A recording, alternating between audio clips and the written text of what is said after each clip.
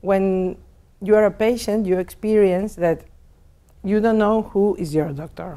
You start with one thing and you start seeing a lot of different doctors that are not coordinated.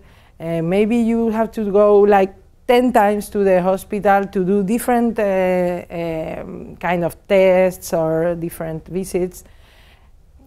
This is what we mean by patient experience. So it would be good to have a coordinator, somebody who you can directly go and ask things. It doesn't need to be a clinician. It can be a nurse or it can be other kind of figure. And also that if a patient goes to the hospital, then the same day you have all your tests done and then you have somebody that will explain to you, because you really don't know sometimes who's your doctor.